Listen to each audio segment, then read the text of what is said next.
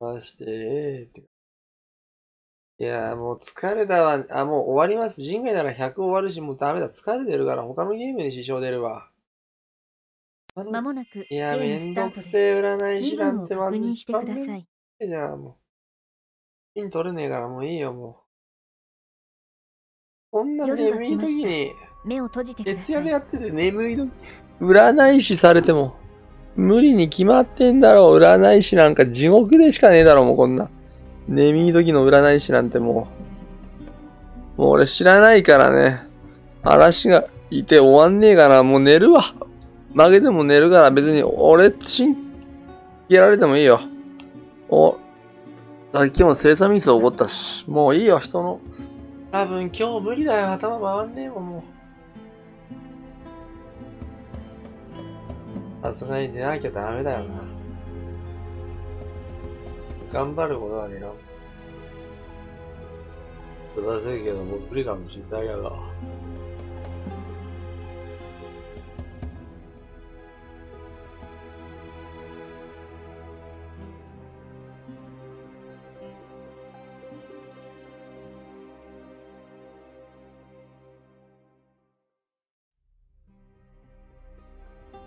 朝が来ました。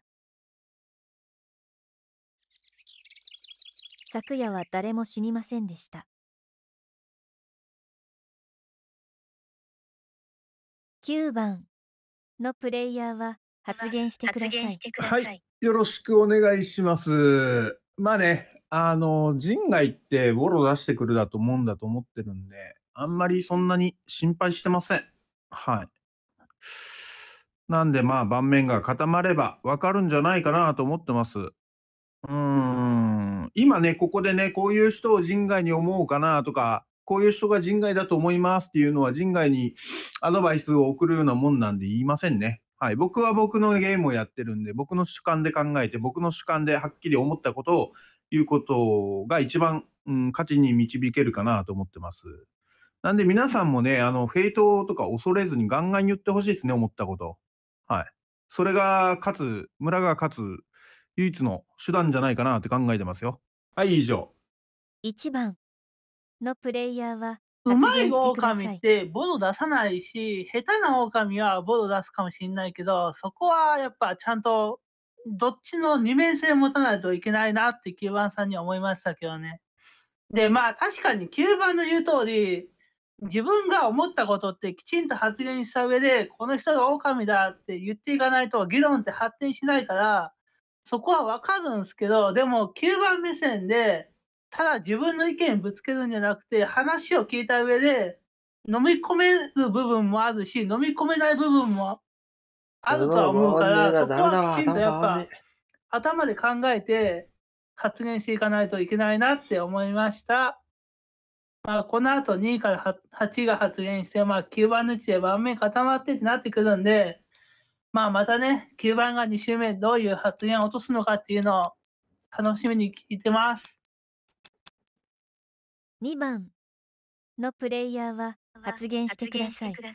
そうですね。まあ、人狼なんですけど、まあ、どこにいるかわからないんで、今んとこ。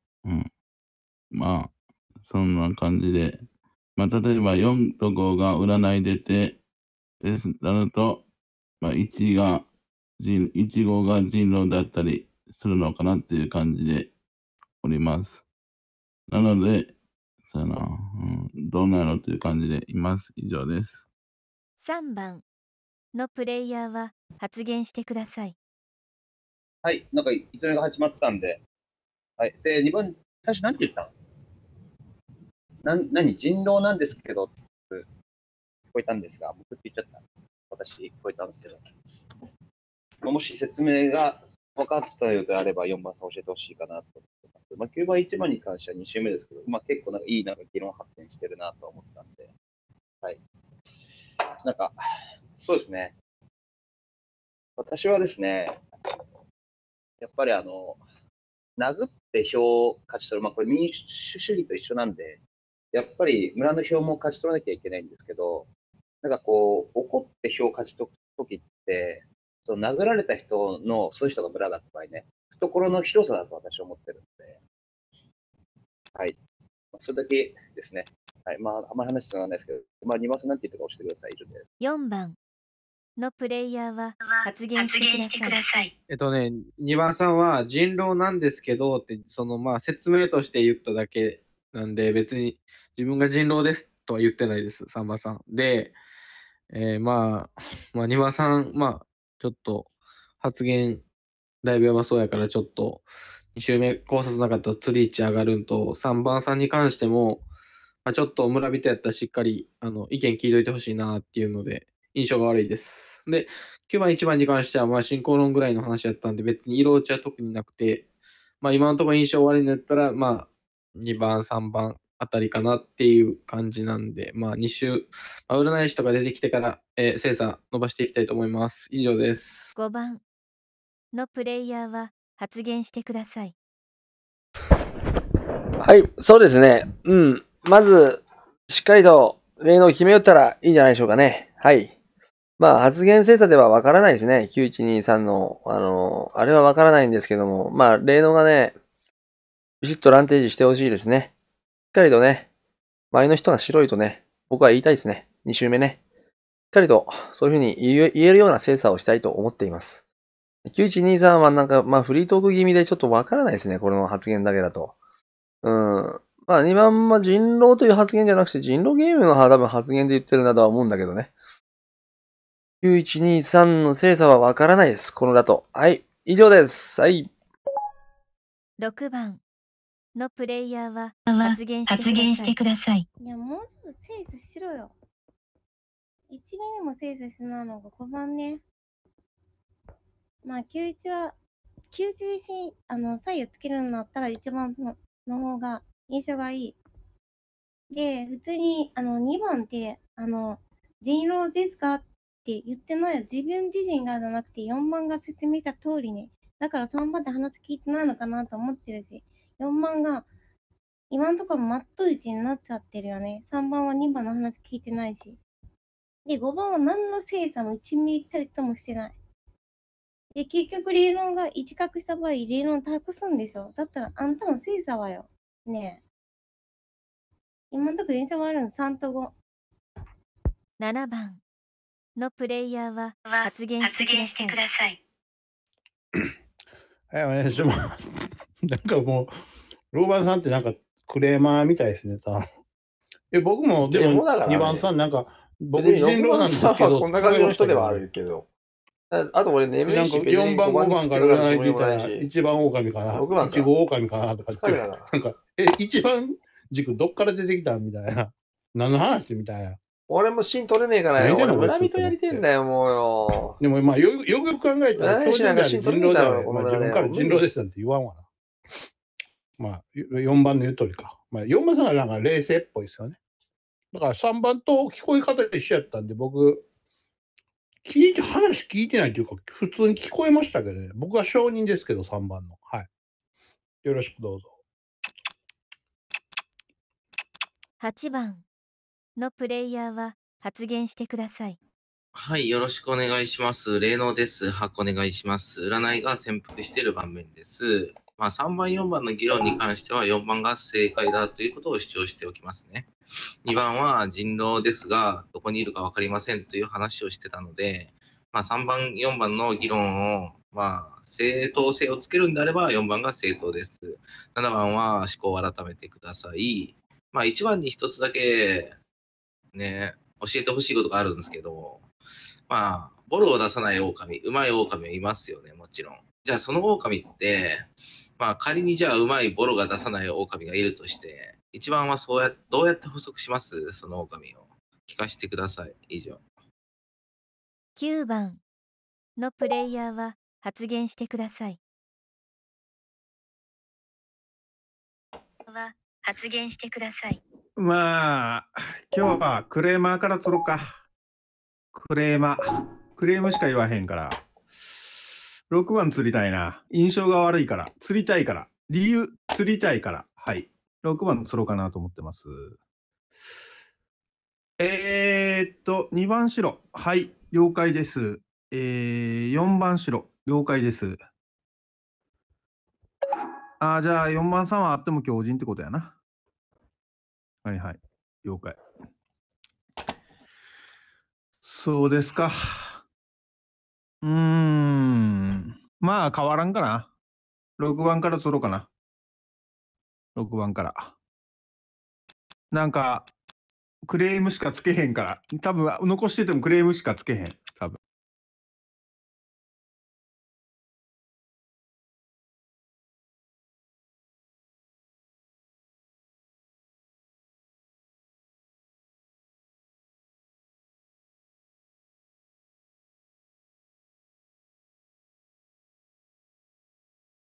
1番のプレイヤーは発8言してくださ番にさ、い。どうやって見つけるんですかって言われたけど、そこってもう話を聞いた上で、自分の頭の中でライン精査して、もう決めるとしかほぼほぼなくないって思うんですけど、で、ぶっちゃけ2番の話に関しては、私も狼なんですけどって聞こえましたけどね。まあ途中ちょっと笑っちゃったんで、2番の、その狼なんですけどの後聞いてなかったんで、そこは私自身の落ち度だと思っているんで、まあ仕方ないですけど、2番の言い方も結構いやらしかったけどな、とは思いますけどね。で、まあ、5番が4番に白で、4番が2番に白でしょってなった場合って、5番死になった場合、4番強靭確定でしょ。待って、コインねえや、やべえ。で、9番は6番がクレーマーだから釣りたいってことでしょ。2番のプレイヤーは発言してください。まあ、教育なら、そうやな。1番さんでいいかなと思う。以上です。3番のプレイヤーは発言してください。早いんだよな。僕はね、そういうふうに聞こえたんですよ。人狼なんですけど、ただはっきり聞こえてないんでって私言ってるんで、6番さんが、3番さん、聞いてないよねって言われても、私、聞いてないから、4番さんに教えてほしいって言ってるわけであって、あと6番に関してちょっとおかしい要素が、僕9番と、まあ、6番釣りたいんだけど、6番って4番がまっとうな位置になっちゃってるね。3番と5番のせいで。けど、4番がまっとうになったの3番だけなんで、5番ってまだ喋ってないんで、4番の位置で。だから4番がまっとうな位置には立ってないんです。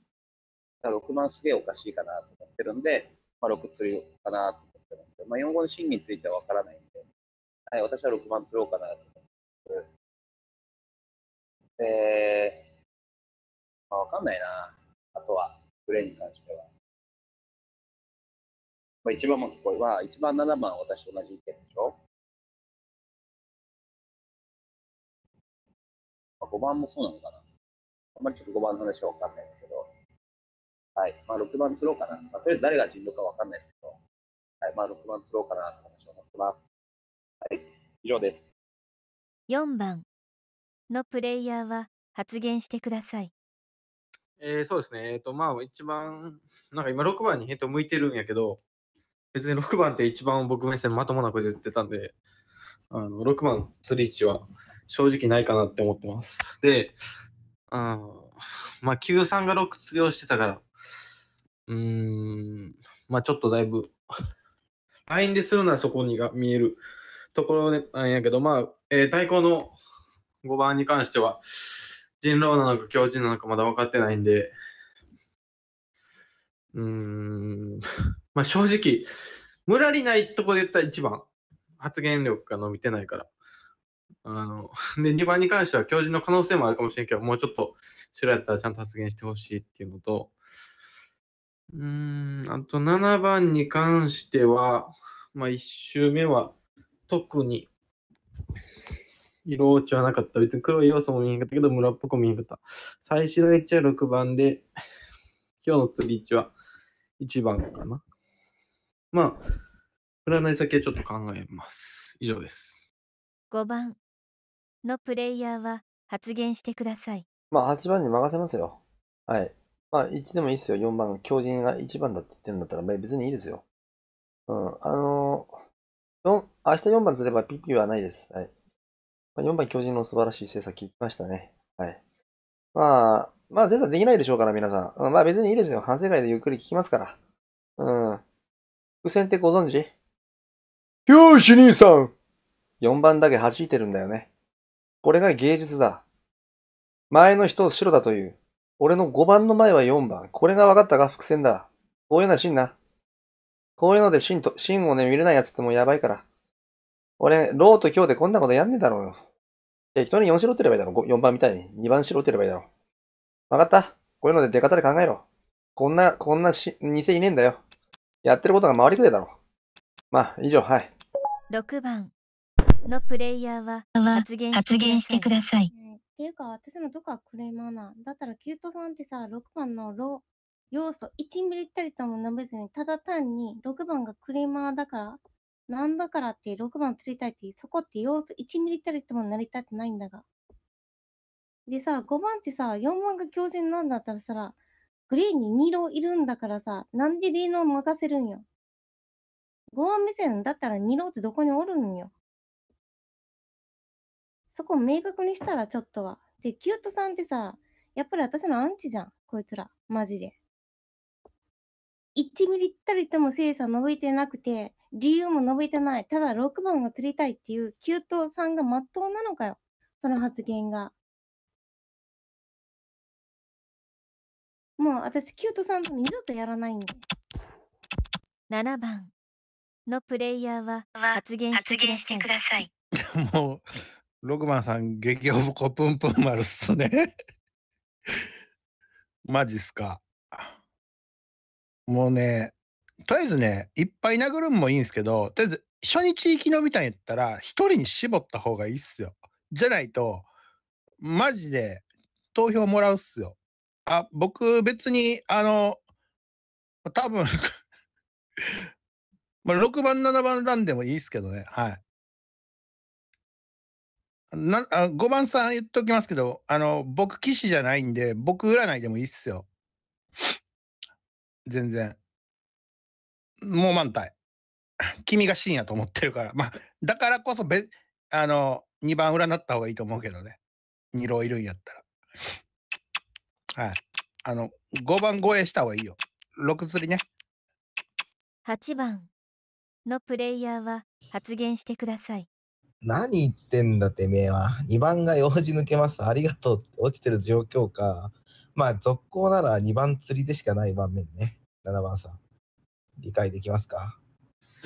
まあ、自身をランテージに入れる、まあ、7番、6番のランでいいよって7番にあまり人間味を感じず、まあ、3番に言っとくけど、まあ、うまい人狼を倒す、見つける方法って、まあ、ライン考察じゃ言論で見つけれるわけなくない？うまい人狼、1番さん。簡単な方法は、占いの精査をつけることです。それぐらい。占いが噛まれた時に、初めて難しくなるって感じね。2番釣り。以上。投票を始めてください。ありえん。オラじゃないべ。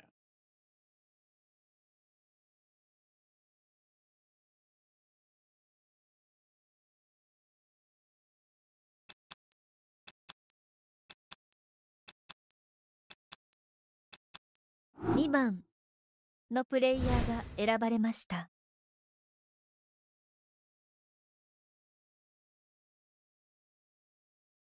2番のプレイヤーは発言してください。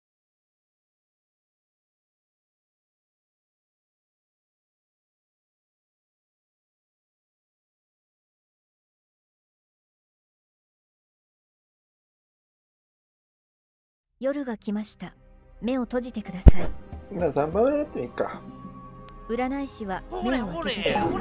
占い師は見る相手を選んでください。予算じゃねえの、ほんと笑うわ、もう。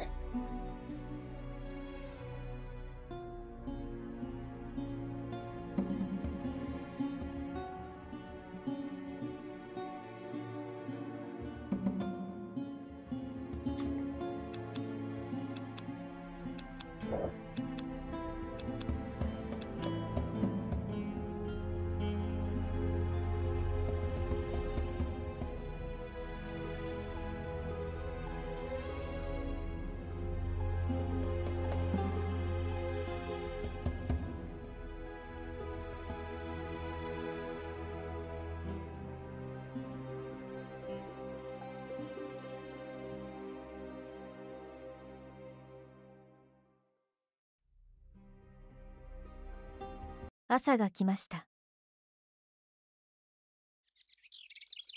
昨夜死んだのは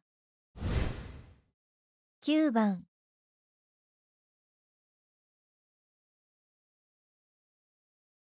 1番のプレイヤーは発言してください。3番狼。4番が1白。5番が3黒か。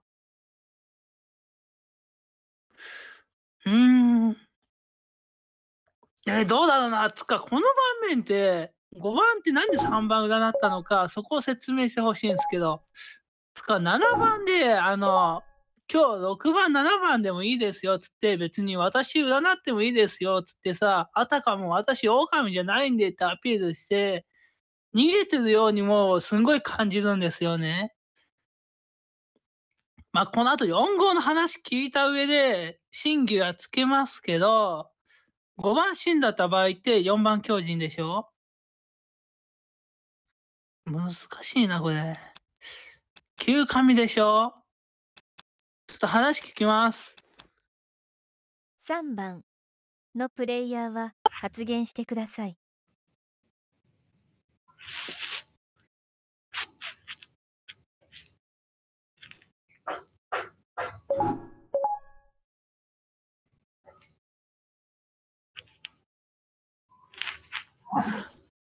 帯広でなんか話聞いてます。なんか肥育、今大変な状況であって。そうですね。なんかもともと肥育をずっとやってる人、はい。大きいところなんかは、はい。大変だけどそんなにみたいな。まだ。終わってるので、組みますと27ですね。はい。カレンダーに書いておきます。お願いします。はい、お願いします。今、資料、もうさらにまた。本当ですよね。多分いい人っていうんですかね。はい熱もいて、はい。保育から今まで全部やってるところだと、確かに。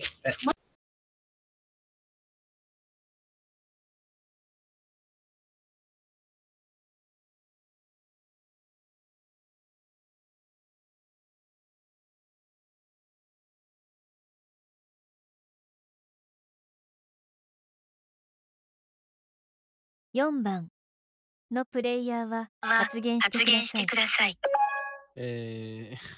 まあ、1裏だった理由は、単純にもう色見えへんかったから、本来1ついたかったけど、2番も面なしょうがない状況とか1裏になったけど白でした。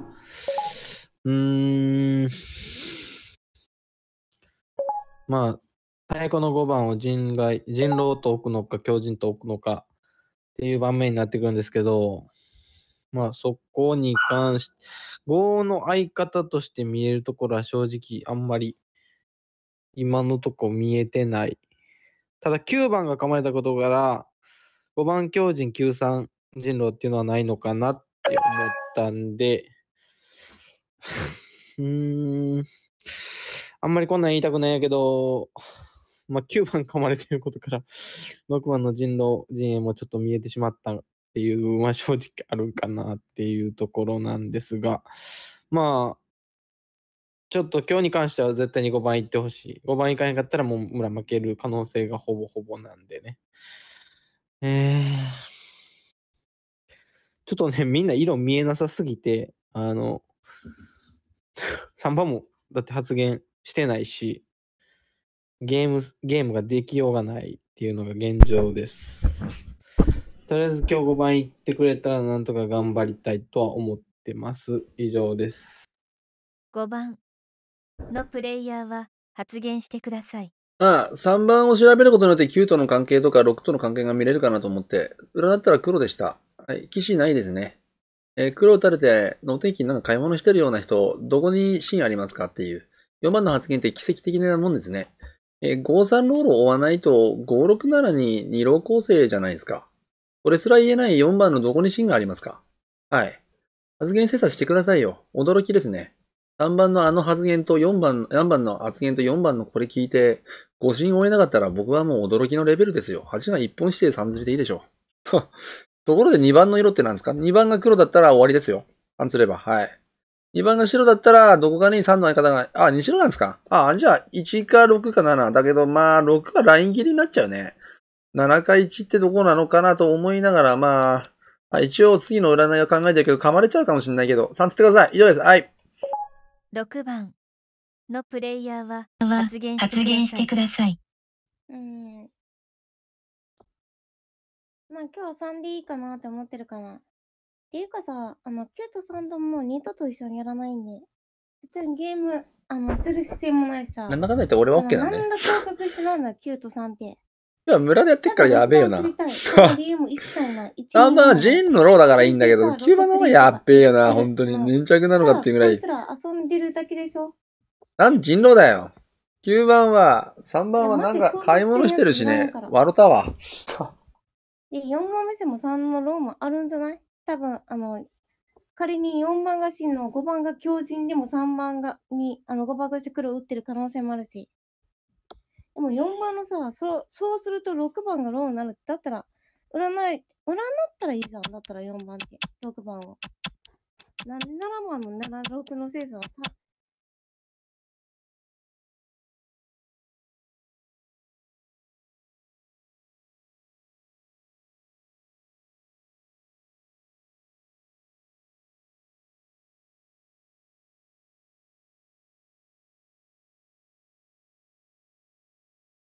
7番のプレイヤーは発言してください。まあ、6番さん、プンプン丸ですけど、いやまあ、僕も6番さん釣りをしてたんでね。僕は自分が死にたくないから6番さん、割と釣られそうやなって思って見てて、じゃあ僕も死にたくないから6番さん行きますって言ったら、2番さんがどっか行きますって言ったんで、じゃあ2番入れましたって感じなんですけどね。要するに僕ってどこでも釣れるんですけど、基本的には5番が真やと思ってますよ、6番さん。だから3釣りで問題ないと思ってるし、なんなら例の結果も見れるんじゃないかなと思ってるんで。ただ、新騎士って多分5番守ってるから5番死ぬんかなって思って見てます。以上です。8番。まあいいよ、1裏か、7裏なんか知らないけど、6裏。はい、よろしくお願いします。3番釣りましょう。仕方ないと思いますよ。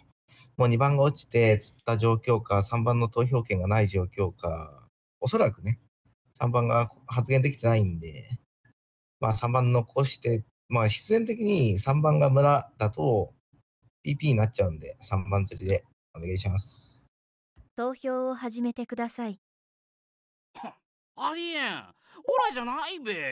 3釣りで、PP ないんで、3つって4つって167で殴り合って。もう一番占っとくけど、あと67精査して。一番騎士かもしんないけど、騎士出ないし、しょうがねえよ。一応占っとくか。3番のプレイヤーが選ばれました。一裏なんから67で精査して。3番のプレイヤーは発言してください。いや、もういいんだけど、もう音カットしていいもん、俺。残し疲れたわ。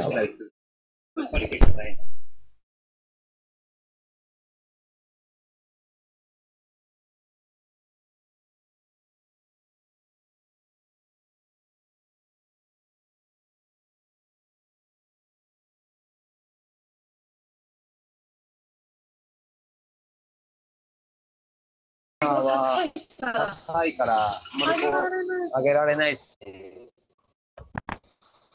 自分たちで、そうですね、エネルギーを抑えて、ね、今絞ったところで安いんで、なんかまたニュースになってますね。そうですね。また絞れる。餌高いから安いんじゃないですかね。入荷上がらないんで、個体販売全滅なんで、そうですよね。大変だそうですね、本当。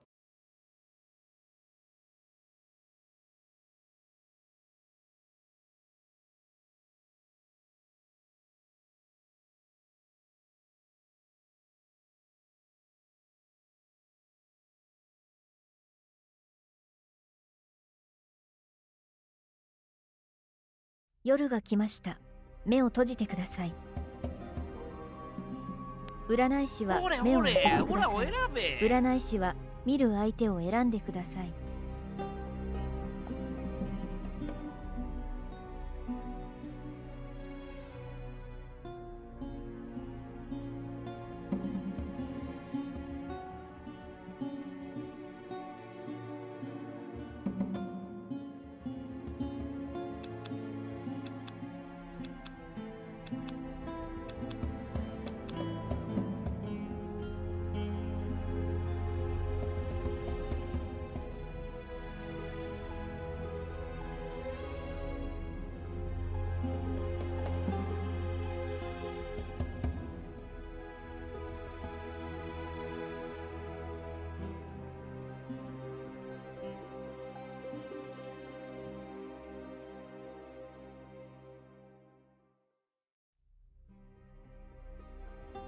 朝が来ました。昨夜死んだのは5番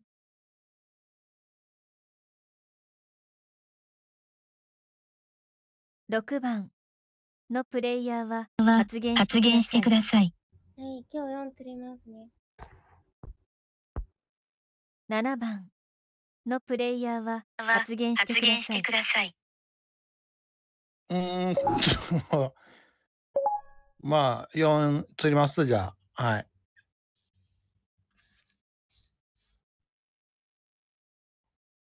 ちなみに、まあ、そうやね、どっちが残されるかわからんから言っときますけど、僕、騎士です。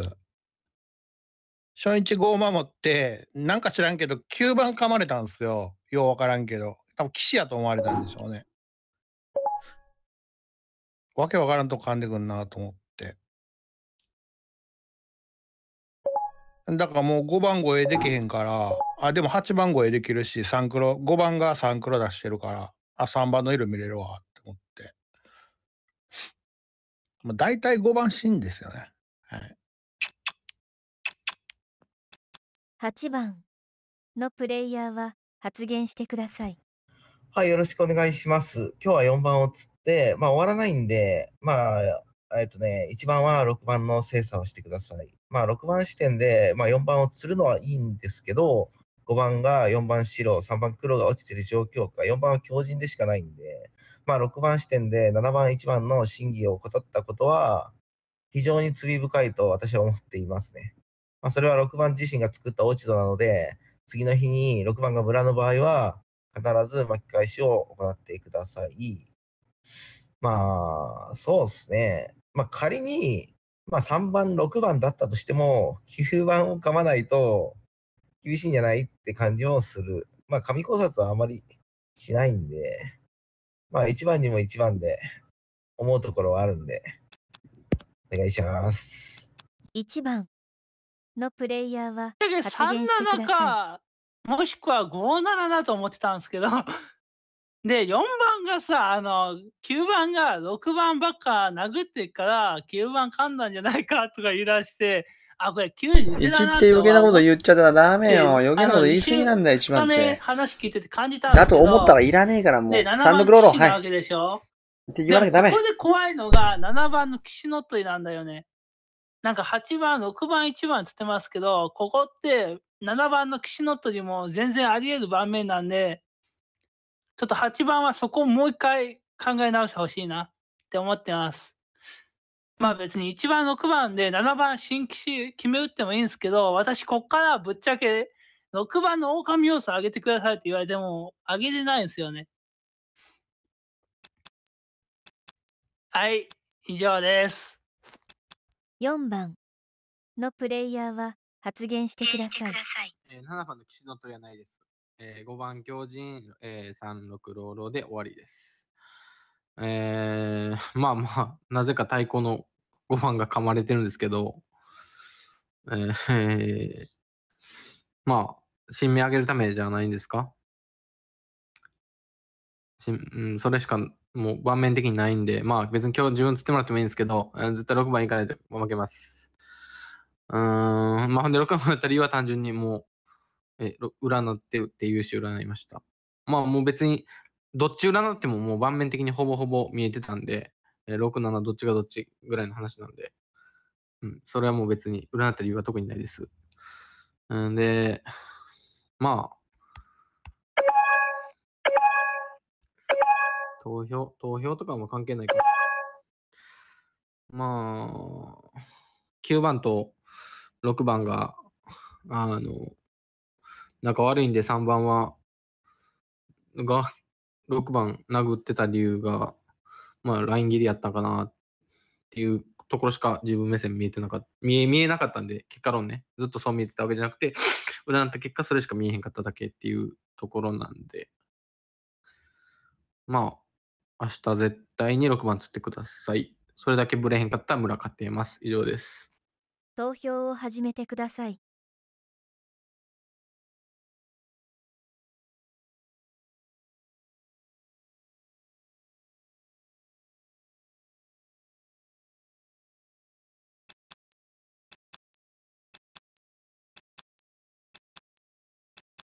4番のプレイヤーが選ばれました。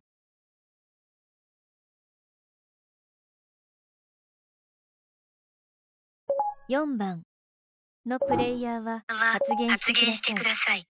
まあ、説明はしたんで、6いったら勝てます。6いったら勝てます。それだけ言っときますね。頑張ってください。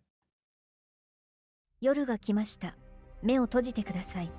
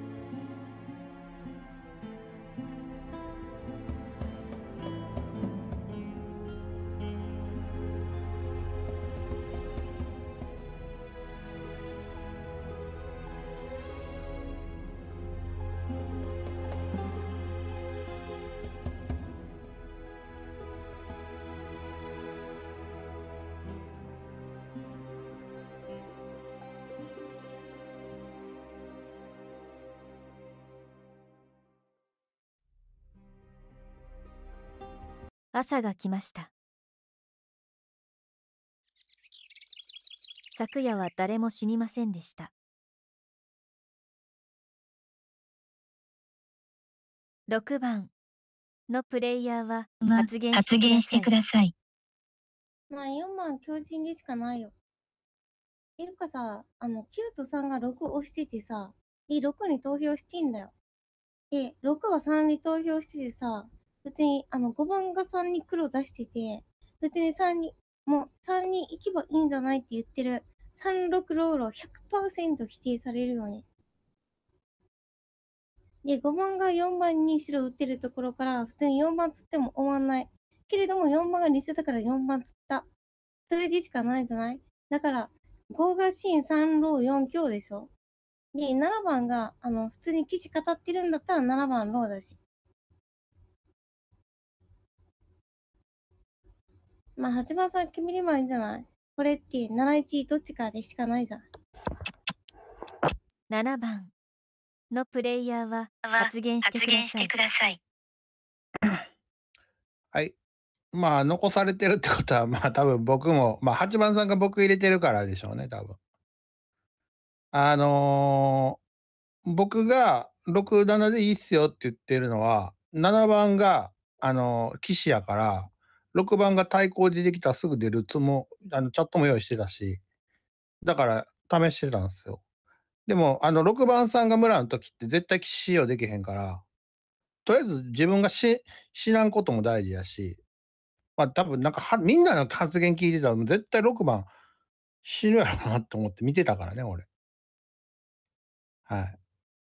俺釣られんのこれ。お互い見やすくするために出てあげたんやけど、俺、残されてるって殺されんの ?16 に。勘弁しや。8番のプレイヤーは発言してください。なんで残されてるのか、俺わかんないんですけど、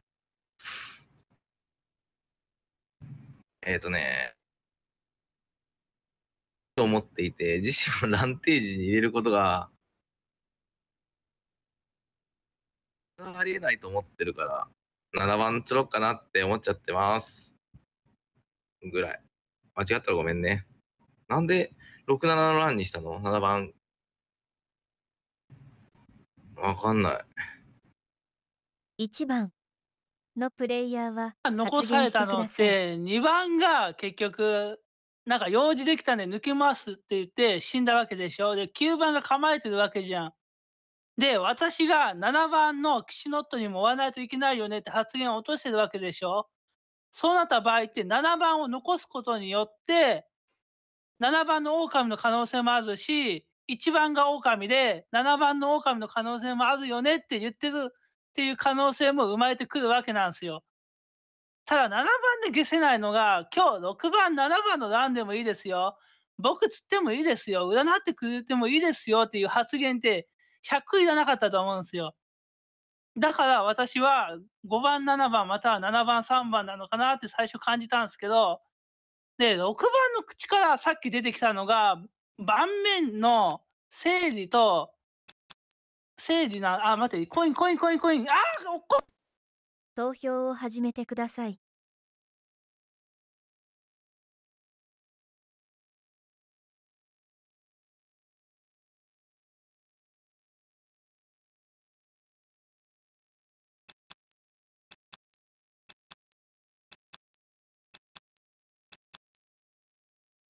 7番のプレイヤーが選ばれました。